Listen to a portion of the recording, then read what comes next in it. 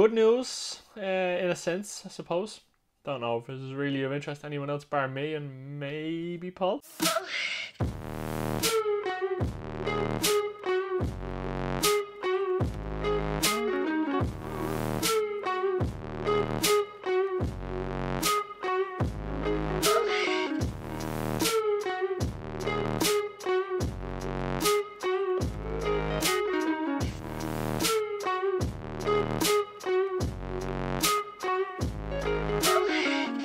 What's up, bloggers? Happy Thursday.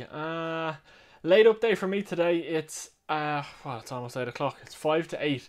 Today's vlog has just gone live, and the social promotion has been done. No other excuse than I was working today, so it was late getting everything edited and done. But it's live, it's okay. 8:30 is the real kind of major deadline because that's when the social promotion is automatically set to go out, so I like to make sure that the freshest vlog goes into that. But anyway, that's done. Happy days. I won't be doing a whole lot else. Been up since 5 again. I'm not sleeping great lately, so this is a bit of a problem for me. Don't really have the brain capacity for anything else, and I'm back up at 6 a.m. Good news, in a sense, I suppose. Don't know if this is really of interest to anyone else bar me and maybe Paul. But I have bought a camera. Still shooting on my iPhone. The camera won't arrive probably until next week. So today's Thursday. I'm not expecting it until Tuesday or Wednesday. But I'm very pleased. I got a fantastic deal on Amazon. So I had been looking at a lot of cameras. I wasn't sure really what I wanted to get. Really, it kind of came down to that it had to have the flip screen. So I could shoot like this and still see the way I can see now on my iPhone. I can see the frame. So I needed a camera to be able to do that. So that really narrowed it down to kind of Canon, really.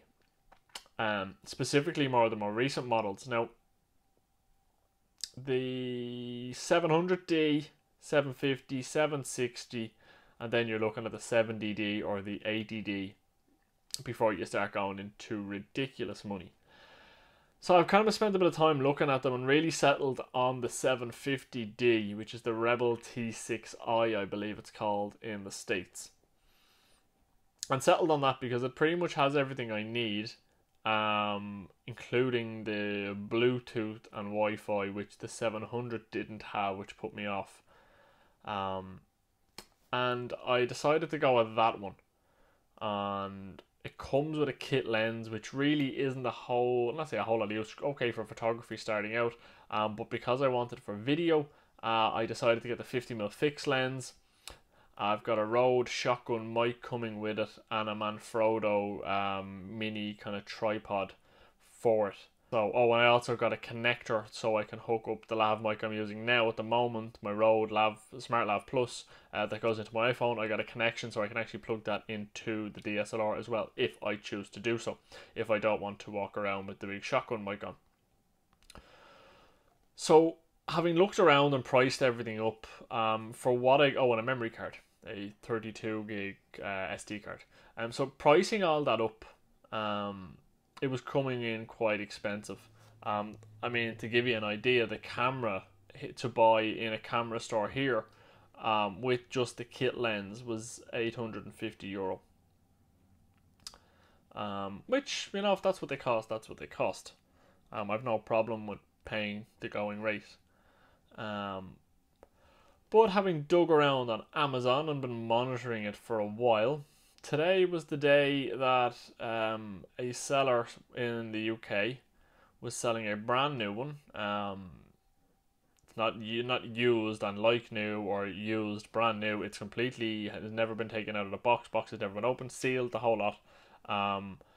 With the kit lens for 500, which is a marked difference.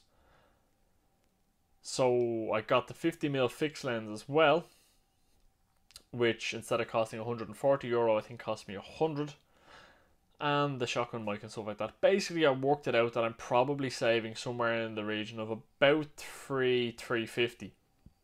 Now, the reason I'm saying that is the reason of that because a lot of the shops you'll go in and when you buy all this gear together, they'll discount it. a little bit, but it's done. It's all got. Can't wait to get it. So yeah, that's it for me today. Not a whole lot going on. A little bit worried about next Tuesday's article. But hopefully, I can sort that out on the weekend. Actually, that reminds me. Let's go and have a look at Paul's article, which is published today. Check that one out. So yeah, listen, I'm going to wrap it up there, folks. I'm going to go and chill out for the rest of the evening. Early night tonight, I think. Try and get some sleep. Back up at 5 a.m. So try and get some decent sleep for the first time all week. And I'll chat to you tomorrow. Right, I know I said I was finished, but that was a lie. It wasn't an intentional lie, but it just kind of has a way of dragging you back in. I was kind of just looking at some stuff, and one of the things I've been meaning to get around to doing was creating an end screen for our YouTube videos. So I had an idea how to do this relatively simply. So what I've done is, actually let me show you. I'll just jump onto the computer here, it might be a bit easier. So what I've done is I have gone into Snappa and I've just kind of created this YouTube thumbnail sized image with a little watch more bar up here. Subscribe to Content Academy, and then learn more. And the colours are the 3-minute blogger colours. And what I've done is I've exported this here as a PNG file, meaning everything that you see that is white, bar the writing, will be transparent. So then once I've done that, I have a kind of a time lapse of me working at the desk here. Which is from a while ago on the vlog, and I have that playing on a kind of a 20-second loop, and then I've overlaid this graphic here on to that. So let me show you. So here it is here. So I've overlaid this. This is the graphic that I created. You can see it's here. This is the transparent background, and that's 20 seconds. The main reason that's 20 seconds is because our end screen is 20 seconds. So really the idea here then is to put that 20-second loop at the end of every video, and the space on the right hand side of the screen I can put in 2 videos, so 2 suggested videos for people to watch next. The subscribe to Content Academy will have a button to subscribe. The learn more will link to the sign up page for the 30-minute blogger. So if you hang around until the end of today's vlog, you'll get to see that in full action, because today is the first day I'm using it. So yeah, let me know what you think of that. Now it is 9:15 and I'm definitely done. Hello. It's late. It is heading on 1:45 in the morning. My blog post on social media automation is done. Thankfully, finally got there. There is a globe in the photo because Phil doesn't like just when I have a floating head. So there's a spinning globe as well to hopefully add to the shots. So automation of social media was what I was writing about, and it's kind of a little bit due to this because, as Carlos Gill said in episode 60 of the Content Academy podcast, is that, you know, social media never sleeps. It's fitting that I'm discussing that at such a late hour, and you know, you could be targeting somebody in South America. You might also maybe have some audience in Europe, or even I suppose the USA, and using tools to automate your social media updates means you're able to get content out at the right times to people in these different locations.